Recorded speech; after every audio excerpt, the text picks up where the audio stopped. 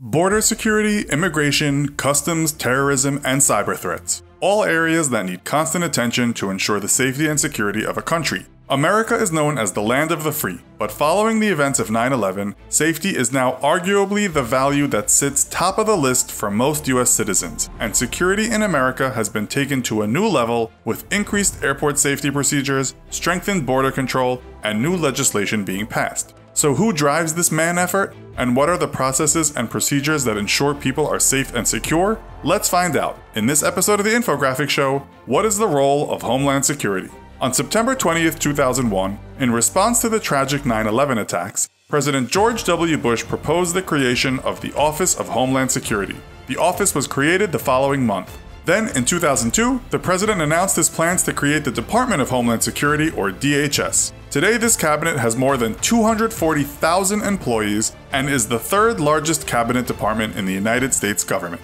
The National Strategy for Homeland Security defines their approach as a concerted national effort to prevent terrorist attacks within the United States, reduce America's vulnerability to terrorism, and minimize the damage and recover from attacks that do occur. Funding for Homeland Security has risen from $16 billion in 2001 to $71.6 billion in 2018. The department is responsible for public security such as anti-terrorism, border security, immigration and customs, cybersecurity, and disaster prevention and management. There are 6 key focus areas. Let's take a look. Number 1. Intelligence and warning. Terrorists depend on surprise. Without it, they are unable to create the severe carnage their attacks are designed to cause. DHS understands that intelligence is an integral component of the overall effort to reduce the nation's vulnerability to terrorism. Solid intelligence coupled with warning systems that are capable of detecting a terrorist event before it happens is a sure way to minimize the risk of an attack.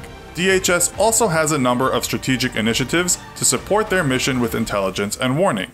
These include working with the FBI to hire intelligence analysts with specialized expertise, such as computer skills, foreign language capacity, and science and engineering backgrounds, and also using red team techniques to improve the department's capability of detecting terrorism.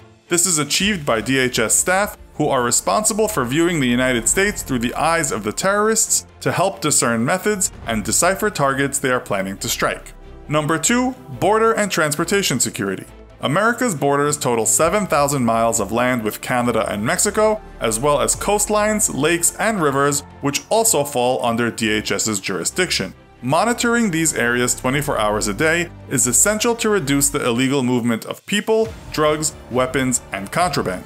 DHS secures America's borders through the deployment of technology, infrastructure, and personnel, and by working closely with Mexico and Canada and other states and territory partners. Some achievements since the creation of DHS include a 53% reduction in illegal immigration attempts during the past 3 years, and along the southwest border, there have been 41% more drugs seized, 74% more currency seized, and 159% more weapons seized compared to years from 2006 to 2008. Number 3. Domestic counterterrorism. Terrorism is top of the priority list for DHS. It's the reason the department was created, and terrorists continue to evolve with the way they plan their attacks. The department must stay ahead of the game by understanding the many ways an attack can now be carried out. Whether biological, chemical, radiological, nuclear, or cyber attacks, the reach of the internet has also fueled the growth of homegrown extremism, where individuals based in the United States are recruited online.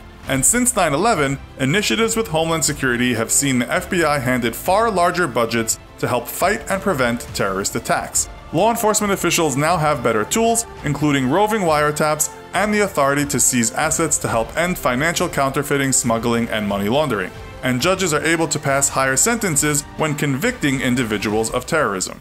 Number 4. Protecting critical infrastructure and key assets. Critical infrastructure refers to things such as the power in our homes, drinking water, public transport, shops, and communication systems, all areas that assist in the daily functioning of American society.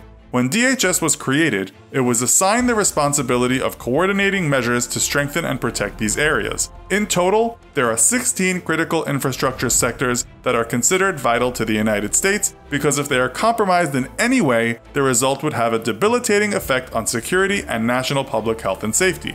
These 16 areas are chemical, commercial, communications, manufacturing, dams, defense, emergency services, energy, financial services, food and agriculture, government facilities, healthcare and public health, information technology, nuclear reactors, materials and waste, transportation systems, water and wastewater. Since the private sector owns an estimated 85% of all critical infrastructure in America, private sector partnerships have developed to ensure the success of Homeland Security in areas such as vulnerability assessments, determining criticality, and other activities associated with critical infrastructure protection. Number 5. Defending against catastrophic threats. The technology, expertise, and material needed to build deadly weapons is more readily available today than it ever has been, and so there is a far higher probability of a terrorist or enemy country using chemical, biological, or nuclear weapons on the US. An event which would have catastrophic results, mass casualties far beyond that of 9/11, social and economic disruption, and long-term contamination would cause a devastating amount of instability within the country. The department has deployed inspection and detection procedures to ensure materials are unable to enter the country through ports, and the Department of Defense works with foreign countries who have nuclear programs to ensure continued strict security for the global inventory of nuclear weapons. Number 6. Emergency preparedness and response. DHS also reacts to natural disasters that impact millions of Americans every year. The Federal Emergency Management Agency, or FEMA, is a team within the department, helping communities reduce their risk, supporting emergency services prepare for accidents and natural disasters, and helping people to get back to normal when their lives are turned upside down by a disaster. When Hurricane Irma, a Category 3 storm with winds of 135 miles per hour, hit Florida last year, Homeland Security was responsible for coordinating the response. This included federal teams and voluntary agencies staffing emergency shelters, providing food and water, and offering comfort. Since inception in 2002, the Department of Homeland Security has absorbed immigration and assumed all border safety and security responsibilities. It manages all aspects of domestic security to ensure Americans are safe and that the threat of another major terrorist attack is greatly reduced. So, do you think America is a safer place since the introduction of these Homeland Security strategies? Let us know in the comments. Also, be sure to check out our other video called FBI vs. CIA. Thanks for watching, and as always, don't forget to like, share, and subscribe. See you next time!